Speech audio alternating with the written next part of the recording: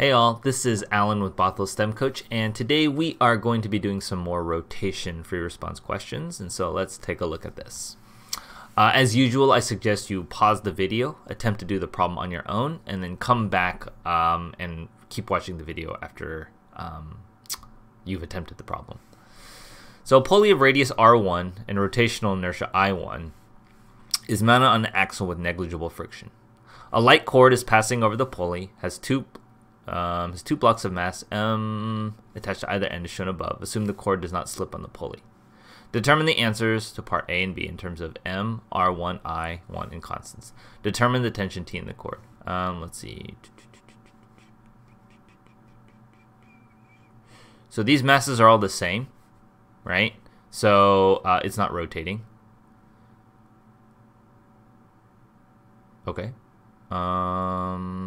Let's see.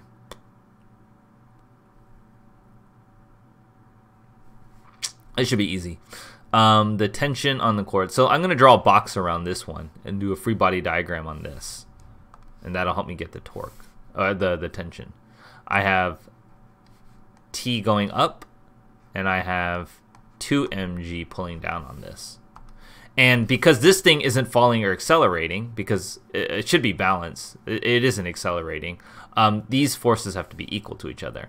So I have, for A, T is equal to 2 mg, right? B. One block is now removed from the right and hung on the left. Wait. Okay. When the system is released from rest, the 3 blocks on the left accelerate downward with the acceleration g over 3. Determine the following. The tension T3 in the section cord supporting 3 blocks on the left. T1, the section of cord supporting a single block on the right, and the rotational inertia of the pulley. Okay. So the 3 blocks on the left look like this. I'm just going to put them all together. They have 3 mg going down, and they have T3 pulling up, because T3 is a section of cord. The net force, but it's going to accelerate downward at A is equal to g over 3. So the net force on this downward is 3 mg minus T3. That's equal to ma. What's the m? 3m times a, which is g over 3. Right, those 3's cancel, so it's just equal to mg. So T3 is equal to 3 mg minus, bring the T3 over, bring that over there, minus mg. That's equal to 2 mg. Okay, so that's, I'll write that as T3 is equal to that. Okay. What about this thing here? This block has T1 pulling up and just mg pulling down, a single mg. And I know it's accelerating upward, right? Because if this whole thing is accelerating, they all got to move together.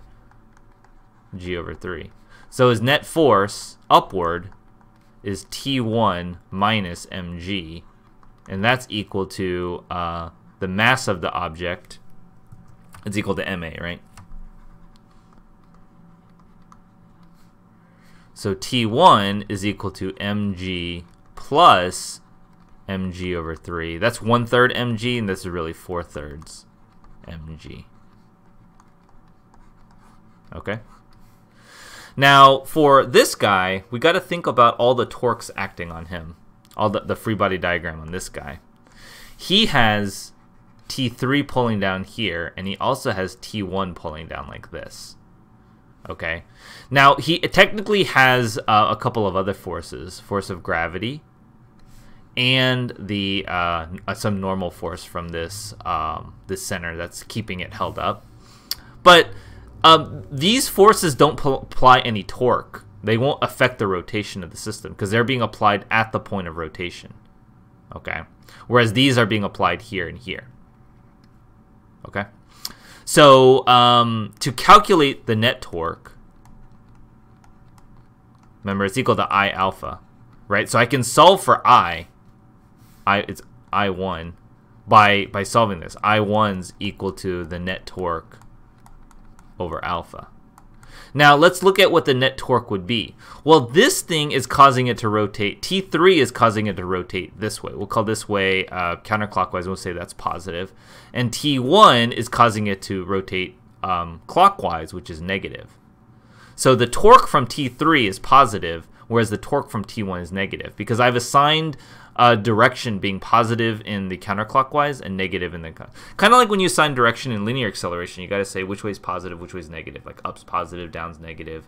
Here you have to establish which way the rotation is. I'm going to say rotation is positive in this way, and I always do it because that's the direction everything is moving. All right. If you know which way is positive, which way is actually moving, I tend to just make that positive, although you could make it negative. So that means T3 is applying a positive torque. What I need to multiply by its R. And so the distance that it's applying this force is R away, and this is already at a right angle. So his torque there is just T3 times R. Now I have to subtract, this is applying a negative torque because it's causing it to, this force from T1 is wanting it to rotate it in the negative direction. So that's why I subtract that torque. It's T1, and it's also being applied at a distance R away, divided by alpha. Now, alpha is equal to, well, the relationship is A is equal to alpha R. This is the relationship between linear acceleration and the angular acceleration of this object. The linear acceleration being the acceleration at the end here.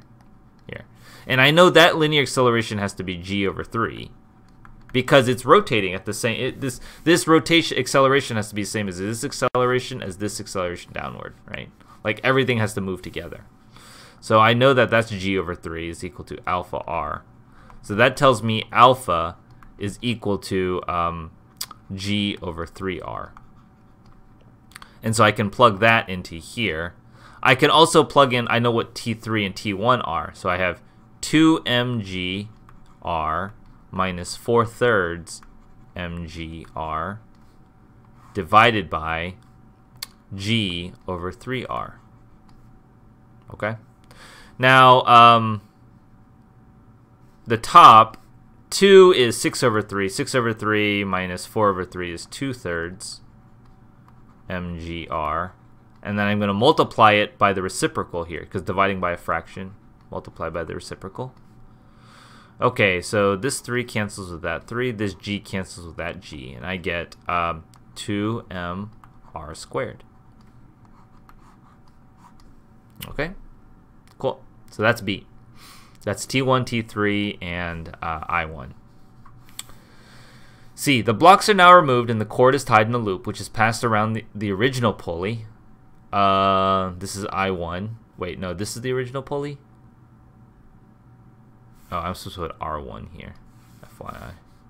This should be R1, whatever. And the second pull is of radius 2. Okay, so this is the original one. Same one as up here, and this is the second one.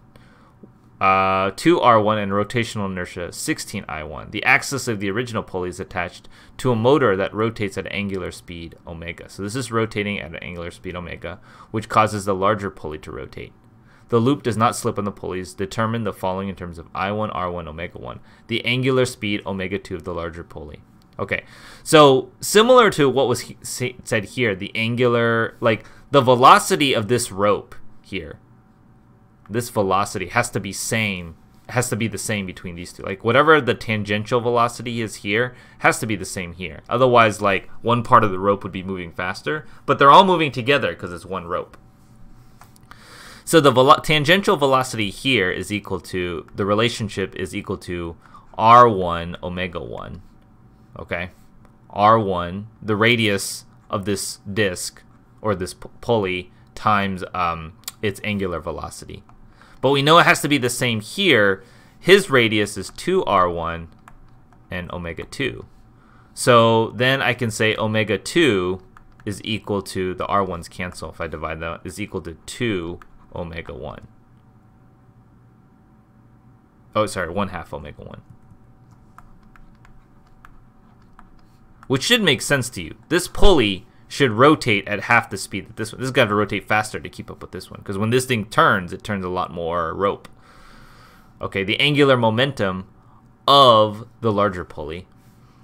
Okay, angular momentum is given by the equation L is equal to I omega.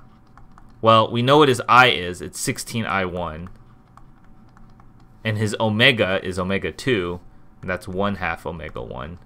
That's equal to 8I1 omega 1. The total kinetic energy of the system. The kinetic energy is the rotational energy in this case. So it's always 1/2 I omega squared. So I have to add the rotational energy of this guy and this guy because they're both turning. The first guy has a rotational inertia I1. And his omega is omega 1 squared. Plus 1/2. The rotational inertia of this guy is 16I1. And his omega is 1/2 omega 1 squared. So this is 1/2 I1 omega 1 squared plus 1/2. So this would be 1/4, 1/8. So all of that would make this 2. This is 1/2. So 2 plus 1/2 is 5/2 I1 omega 1 squared. Okay. And that's that. Alright, hope you guys found that helpful. I will see you guys in the next video. Thanks for watching the video, guys. Please leave a comment, like, or subscribe below to catch up more of the content. And see any links below. I offer free homework help on Twitch and Discord. See you guys in the next video.